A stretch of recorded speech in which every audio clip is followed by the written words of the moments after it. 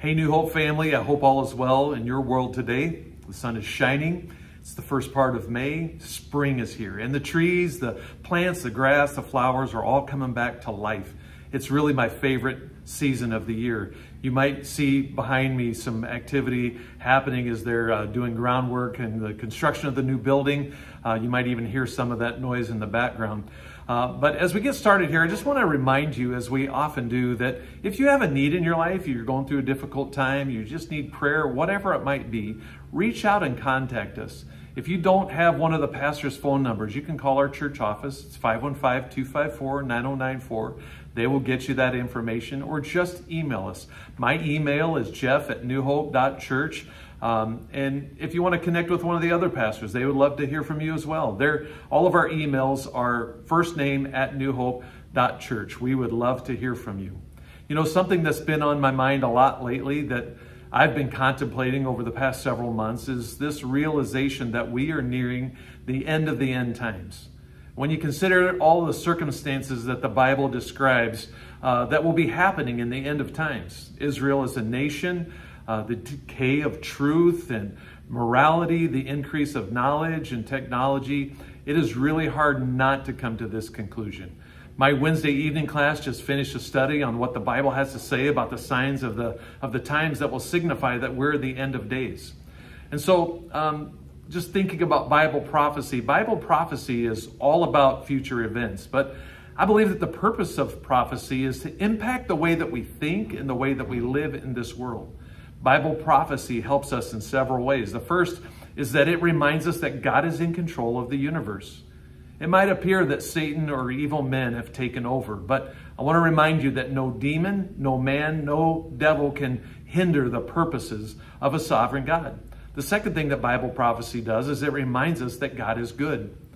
You see, if this life and this world with all of its pain and evil and suffering, if that's all there is, then we might challenge the idea that God is good and loving.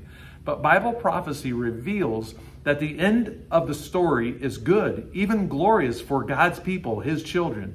Paul says in Romans 8:18, he says, I consider that our present sufferings are not worth comparing with the glory that will be revealed in us. The third thing Bible prophecy does is that it assists us in living holy lives.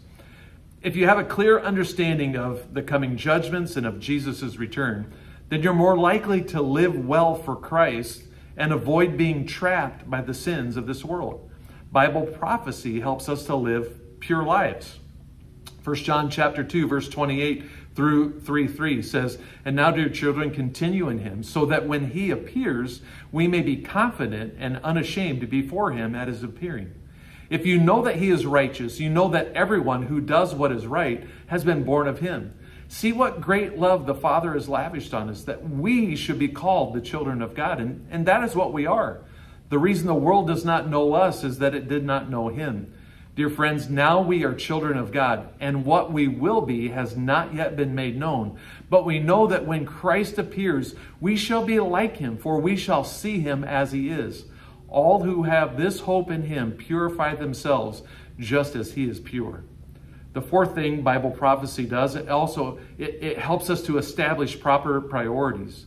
Those who live with an awareness of Christ's return, the reality of personal judgment and the coming kingdom of God, think differently regarding the use of their time, their money, and their resources. 2 Peter chapter 3, verse 10 to 14, But the day of the Lord will come like a thief. The heavens will disappear with a roar, the elements will be destroyed by fire, and the earth and everything done in it will be laid bare. Since everything will be destroyed in this way, what kind of people ought you to be? You ought to live holy and godly lives as you look forward to the day of God and speed its coming. That day will bring about the destruction of the heavens by fire, and the elements will melt in the heat. But in keeping with his promise, we are looking forward to a new heaven and a new earth where righteousness dwells.